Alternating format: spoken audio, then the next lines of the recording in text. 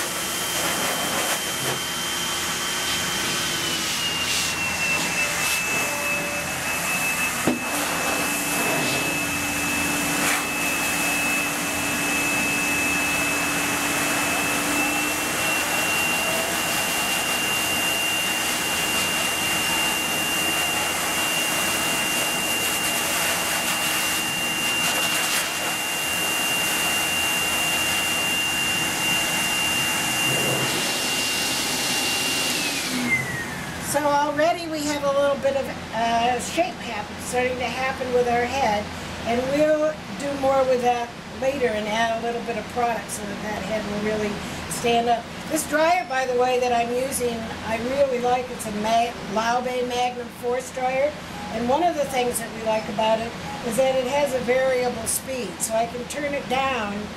Here's the lowest volume. That's nice for heads, or puppies. And here we go faster and faster. That's good for the body. If we had a bigger dog, we'd put it all the way up, like that. So that's why I love this dryer. It's so versatile. Thank you.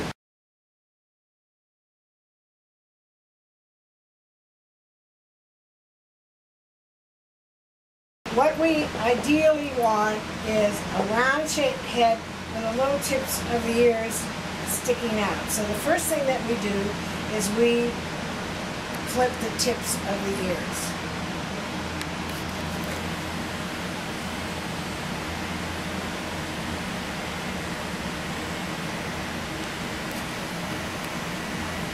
Inside and up.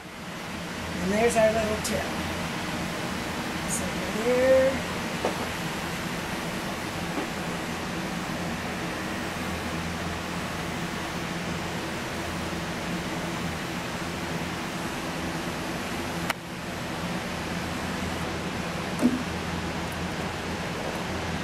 Now, for the show ring, the Westie head is left with this hair in front of the eyes. If you take a close look at show dog pictures, you'll see this hair left. Maybe not quite that much, but there's always hair there. For pet grooming, however, people like to see their dog's eyes, so we go ahead and remove that. I use a small thinning, or what's known as a blending shear, to do that. Stop. Good.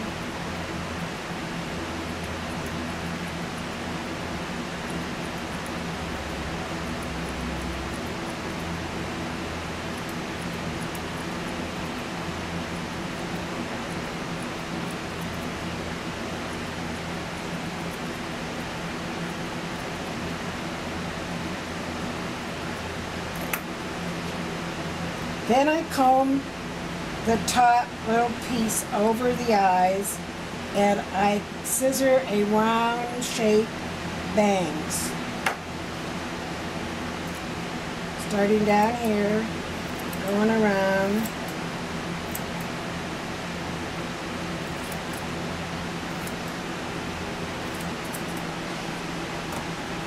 And you can then comb another layer and trim it even with what you've just created.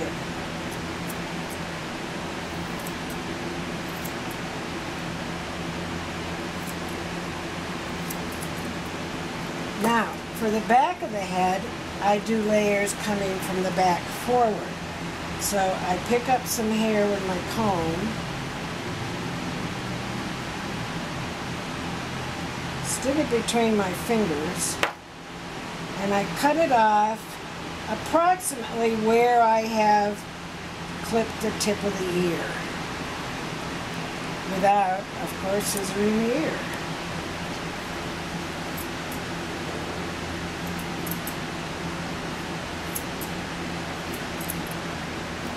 Now, for a pet head, you can take off more off the tip of the ear and then leave the crown a little bit shorter.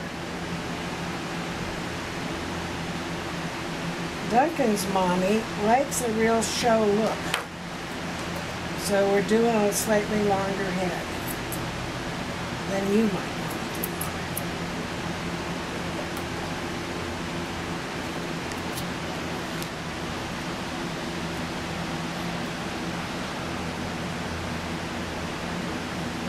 Now I'm going to scissor from the underside around to the back of the ear. And I can use, my favorite scissors for doing this step are the long chunkers. I like chunkers because they leave a natural looking edge.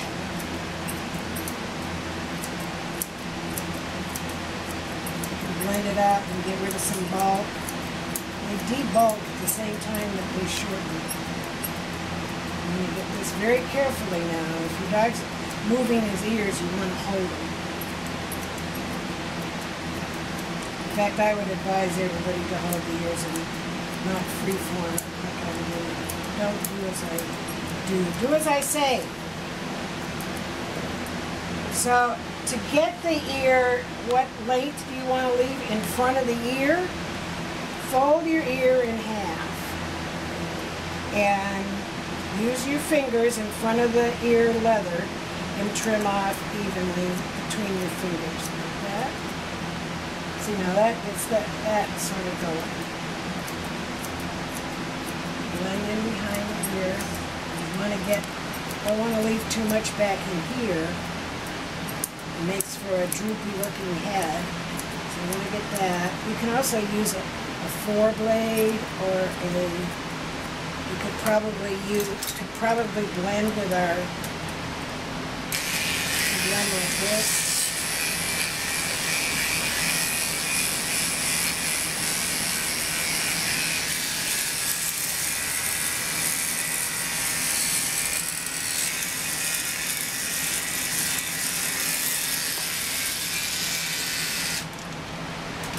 Boy.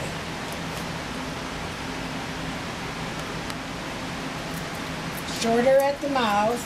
It's almost wedge-shaped in through here. Get under the chin bit. You don't want to leave big droopy whiskers.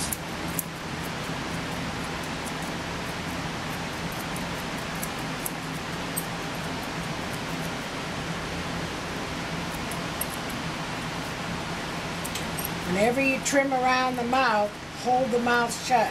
Because the worst worst thing is cutting a dog's tongue. You really don't want to do that. It bleeds forever. There's nothing you can put on it. And so we always hold their mouth shut when we're trimming around the mouth.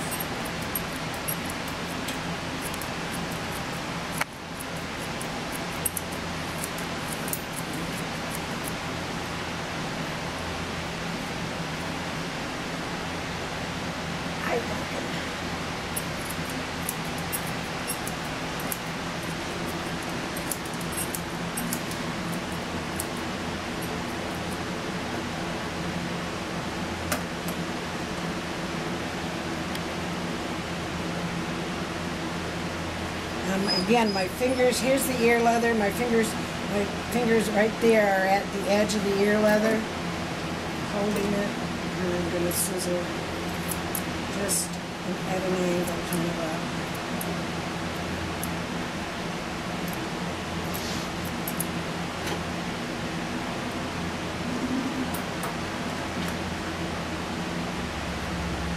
Now see that, how that's sticking out? You don't want that. We're going to blend that away.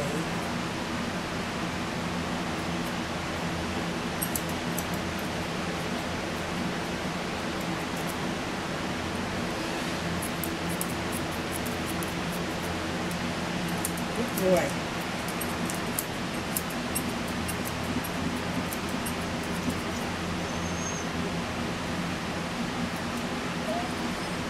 You can blend a little off of the sides of the face if you want, because it gets kind of droopy in through here, so you might want to just take some of the surface off in a rounding sort of a way. Yeah, I'm sure that's very clear. In a rounding sort of a way, the Julia Childs of pet grooming are what? In a rounding sort of a way, we treat the head,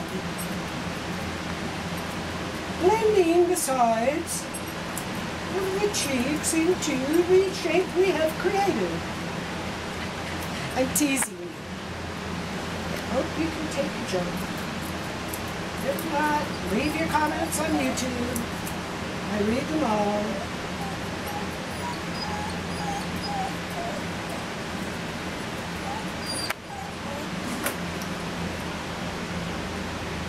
Okay, that's a basic little Westie head. And now what I'm going to do is I'm going to make it stand up here by using a setting spray. We have, just like your hairdresser has a lot of products that they might use to make your hair come out just like they want it, I have products too. So this is Isle of Dogs styling spray.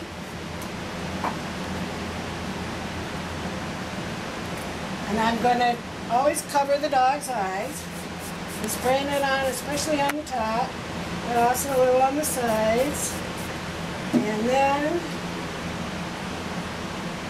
I'm going to lift it, lift it, lift it, lift it, lift it, lift it, lift it.